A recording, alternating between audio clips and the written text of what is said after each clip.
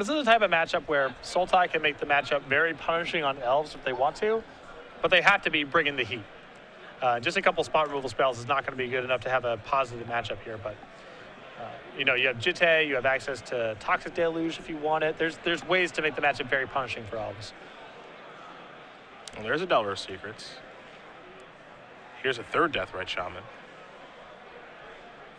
So Jim's got a bunch of Knuckleheads in play. Grafdigger's Cage is one of his best cards in sideboard. You see Abrupt Decay in his hand along with 2 copies of Tarmogoyf, but not a lot else going on at this point. Does have an answer for Scavenging Ooze, but other than that, not too exciting.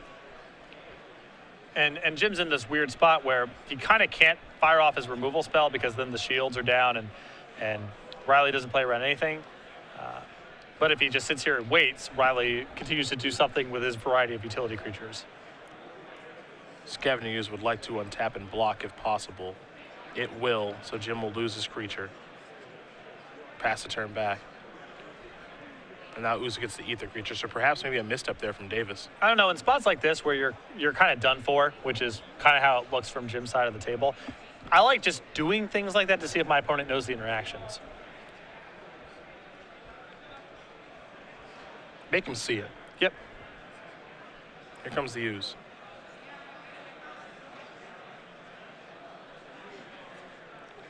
Abrupt Decay is going to take care of the Delver of Secrets. Not going to let that thing flip into a 3/2 flyer and get to work. Public Enemy #1 for elves is certainly that card since can't block a flyer. Yeah. Ooze will grow a little bit larger. There's a Pendelhaven. Rather, quite a few cards in his hand. He'll just pass the turn back over to Davis. Davis is going to draw another Tarmogoyf. He'll deploy it. We'll see how big it is here in just a moment. And Ooze going to remove a Spell Pierce.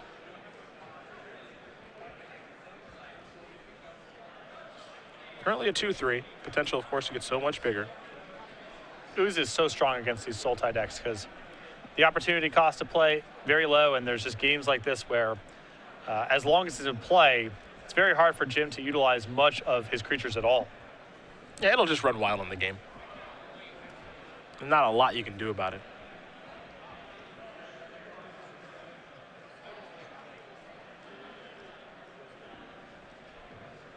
Standard challenge player for Curran. A little bit of mana, another Elvish Visionary, draw a card. Now there's a Bayou. Granted, player has been playing Elves for a really, really long time, has won an Open Series event with it. So he knows all the interactions of this deck, and there are quite a few. Here comes Scavenging Ooze. Riley still has to respect the possibility of a sweeper here. Oh, for sure. Even though he's got a commanding advantage here, he's not going to be sloppy. Still take his time thinking about how he wants to go about his business here. Yeah, call it Toxic Deluge is something you have to be worried about. Especially in conjunction with Tarmogoyf. I mean, that's a way to catch up very quickly from Jim's side of the table. We can see Jim's hand, Wasteland, 2 Tarmogoyfs, and Abrupt Decay, so we know he doesn't have that, but Riley does have to tread a little bit carefully because that's one of the few ways he can lose this game. Yep. Jim with 2 copies of Marsh Casualties in his sideboard. Sure. This is a sideboarded game.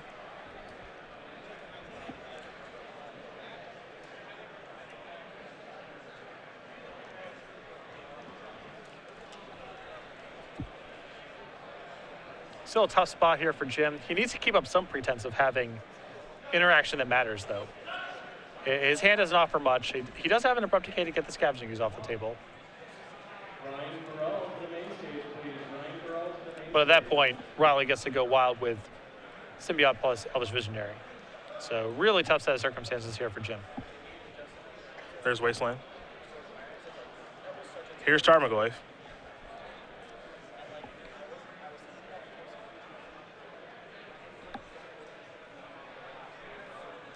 And now just a passing of the turn. What's very easy for elves to do, however, is to just gum up the ground so you can never make a good attack. Yep. It's almost its specialty, honestly. Ooze is going to remove some cards from the graveyards here. Curran will draw. Whole boatload of cards in his hand. The only thing he doesn't really have at this point is a Cradle. Might be the only thing that's missing from what's otherwise a very good draw.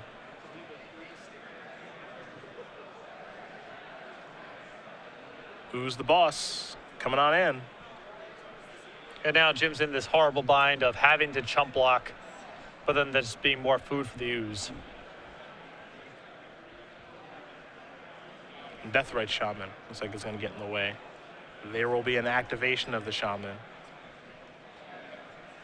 And Curran can stop it from happening if he'd like with a single green mana. And it looks like he will. So Deathrite Shaman bites the dust. It's kind of easy to forget how good Scavenging Ooze is in Legacy. Yep.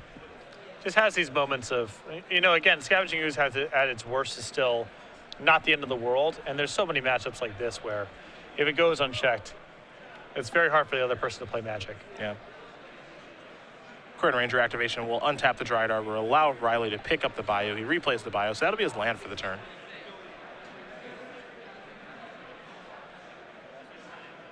Discard a couple of cards.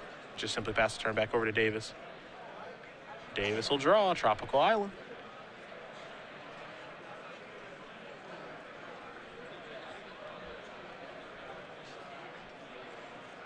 I mean, this does allow Jim to Abrupt Decay, the Ooze, and play Tarmogoyf, which is at least sort of a starting point. Yeah.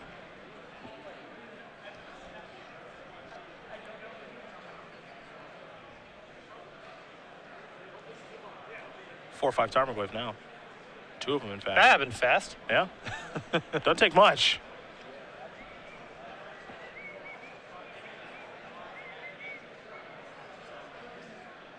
Davis going to deploy another Tarmogoyf. See if he wants to make any attacks here, though. Looks like he's just content. Making no attacks. There's no real good ones there, given the Queered Rangers and the Wirewood Symbiotes that are in play. Curran does just pick up an Elvish Visionary at the end of turn, so he can recast it here and get deeper into his deck. Scavenging Ooze is going to come down.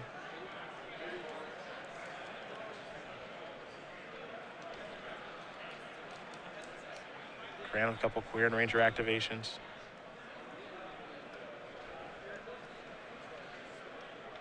Discard a card, just pass the turn back.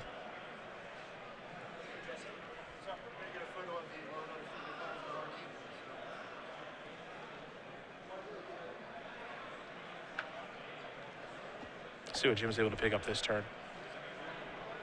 It's a Delver Secrets.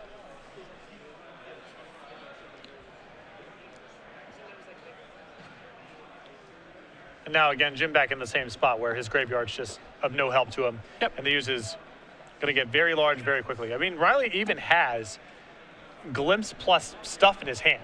But that's He's not doing any of it. That's his backup plan in case something goes wrong. Yeah. He's not doing any of those things at this point.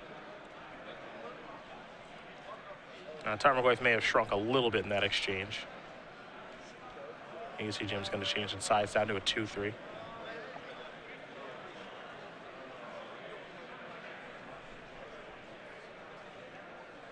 Here comes the Ooze.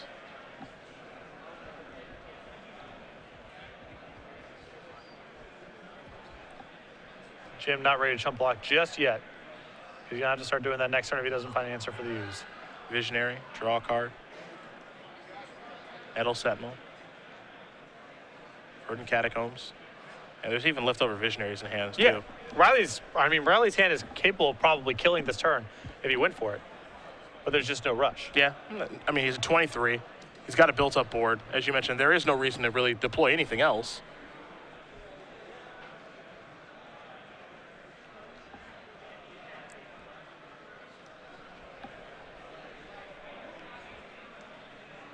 Curran going to sacrifice his Verdant Catacombs. Go get himself a basic forest.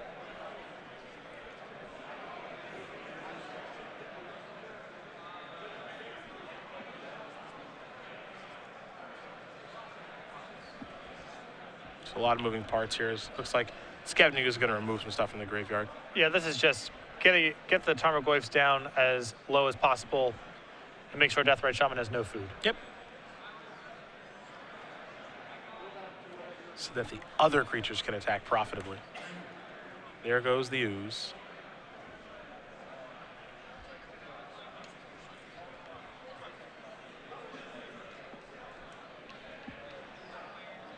Tarmogoyf on chump blocking duty now. Don't see that happen all that much. Visionary, draw a card. Hey, a cradle. And Riley's still not even going to show it, not going to run into the wasteland that's in play. Yep. Death by Chapman activation. No, sir. Ooze will remove that Tarmogoyf, so Jim can't gain any life. There's a Brainstorm. That'll flip the Delver into an Insectile Aberration. That'll be Davis's draw for the turn. You can see he's going to cast that right away, looking for some help. 2 Force of Wills and a Stifle. Not what we were looking for. Well, yeah, at this point, Jim's got to try to answer the board. Yeah. And Riley with such a high life total to work with here. These Delver hits do not matter for much.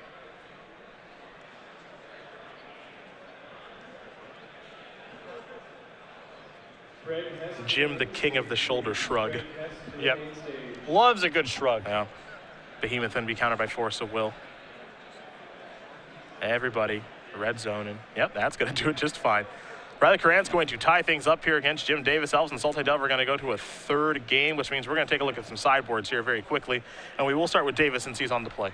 A Maelstrom Pulse, an Abrupt Decay, 2 copies of Thoughtseize, a Grafdigger's Cage, a 4th copy of Force of Will, 3 in the main deck, a Flusterstorm, a Vendilion Click, 2 Diverts, a Pithy Needle, a Surgical Extraction, 2 copies of Marsh Casualties, and a Murderous Cut. Big things to stand out to me here are the 2 copies of Marsh Casualties. Once you get past that, I really like the additional creature removal, the Maelstrom Pulse, the Abrupt Decay, the Murderous Cut. The Grafdigger's Cage is solid in this matchup, even though we saw Riley be able to work around at that game. I like the 1 copy of Vendilion Click. Good disruption, and Flyers are a premium against Elves. As you saw there, very easy for Riley to lock up the ground as the board builds up. Other side of things, we've got 4 Cabal Therapies, 2 Thoughtseize, 4 Abrupt Decay, a Sylvan Library, a Scavenging Ooze, a Null Rod, a Meek Stone, and Umazawa's Jite. Well, we already know that the old Scavenging Ooze is in the deck, which makes a lot of sense. Abrupt Decay, I wouldn't be surprised to see in there. I don't think the discard's necessary, and I could see Umazawa's Jite in situations where it can be quite good in this matchup. I think Jite is okay. I think Sylvan Library is okay. I think the 4 copies of Abrupt Decay and the additional Scavenging Ooze, that's what really stands out to me. Well, those are definitely good options. Both players are going to go back to the drawing board a little bit here. Jim looking at those diverts that we saw him use earlier to great effect against Peter Tragos in our round 3 feature match. Oh, yeah. Good against Abrupt Decay, good against Hymn to Torak. Pretty good against Thoughtseize. Yeah. It's a card, you know, you can only play so many copies, and you probably can't play it main deck, but we might be seeing more of it soon. Well, the Open Series is going to be on hiatus next weekend, but we will talk about the reason why, which is regionals. 14 fantastic locations available. Yeah, I mean, we are just a short week away from this, and you can see all of the venues here, so you can find the one closest to you. You can head over to starcitygames.com/regionals to get more information about this event. Open Series points, cash prizes, a lot at stake here. Also, at every regional stop, the first 200 people to register will receive our free playmat. The squirrels are all together from last year's Creature Collection series, so this is really one of the last chances you guys can get some squirrel-related gear. Squirrel Confidant, Acorn Mystic, Force of Squirrel, and Squirrel Storm, all on one exclusive playmat, free and available to the first 200 players that do go to regionals. StarCityGames.com/regionals for more information. Plant your flag February 7th. Oddly enough, next weekend. It's almost here. Happened very, very quickly. I mean, before you know it, we'll be talking about spring states. I know. Right around the corner. It's terrifying. Just humming along. It's fun, but it's terrifying at the same time to see time go this fast. But I've enjoyed it. You live a life full of purpose. The time flies. Every week is about something. That's true. Either a show or you don't have a show, and the weekend matters a lot to you because you don't have a show. That's true. I get to do nothing, get to kick back, relax, watch some basketball. Mm-hmm. Which I will be doing next weekend if I do not attend regionals, along with movies. Play some basketball, another option. Not ever going to happen. That's ridiculous. Why would I do that? Because it's super fun. Debatable on the fun level. See, it's not super fun when you can't shoot. Sure. And see, you're good at shooting, so it's probably a lot of fun for you. Also, you're good at trash talk. Oh, I am chatty out there. So it's probably, yeah. I can't trash talk because I'm not, well, okay, I can trash talk. Anyone can trash talk. Yeah, but it's not good to trash talk if you suck. You know, I just don't think that there's really a relationship between the two things. Oh, okay. You can be awesome and keep your mouth shut, or you can be pretty bad and just talk the whole time. Those are avenues that are available. Yeah. Just not really interested in exploring those. People make that mistake that you have to be good to talk trash, and I just don't think that's true. I just never bought into that philosophy. You can just do it. You can just run your mouth. And just agitate someone. Exactly. Very nice. Very nice. I'm going to keep that in mind. I like that. Who even cares if you're good? Exactly. Maybe play a pickup game at the local gym now. Yeah. And probably engage in a fight due to my trash talking. Here's the thing. It's just like anything else in life when you're trying to get good at something. Focus on doing one thing well. Same with Magic. When you first start to play tournament Magic, what's the best thing you can do? Try to focus on mastering one deck and then slowly expand. Sports, any other competitive endeavor, same deal. Should I be trash talking while I'm focusing on getting good with that one deck? Well, you can focus on being good at trash talking. Oh, that's okay. Gotcha. That's the thing you can do. Okay, gotcha. There you go. A Delver's Secrets here for Jim. He'll take a look at the top card. It is flipping thanks to Abrupt Decay. Riley with a Green Sun Zenith for Dryad Arbor. Though Jim does have a Disfigure at the ready. The question is, does he have another land? Jim's hand is here on Disruption Overload. 2 copies of Abrupt Decay, a Spell Pierce, a Craft Digger's Cage. So he's got a good hand. Yes. He's going to be able to, if he wants to deploy Cage plus Disfigure this turn, and then back it all up with Abrupt Decays. Now, the issue with Jim's hand here, if Riley goes untap, Abrupt Decay, your Insectile Aberration, Jim does not have a lot going on. Yeah. He has no backup pressure. But if Riley's without a removal spell, Riley's not going to have a lot of time, and he's going to have to slog through a lot of removal. Well, there's Disfigure. See you later, Dryad Arbor. And now there's the Cage. Pass the turn back over to Curran. Curran will draw a Green Sun Zenith. Perfect. Just how we drew it The up. perfect draw. Riley will sacrifice a Verdant Catacombs. He'll get a Bayou. But from taking a look at his hand, doesn't look like there's a copy of Abrupt Decay there just yet. That is, of course, assuming that he has him in the deck for Game 3. Hellish Visionary is not bad, though. This is going to card deeper. And it's pretty solid against the removal spells. Davis will untap and draw. Brainstorm is what he's found.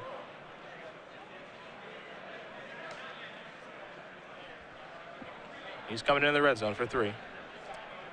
Curran down to 13.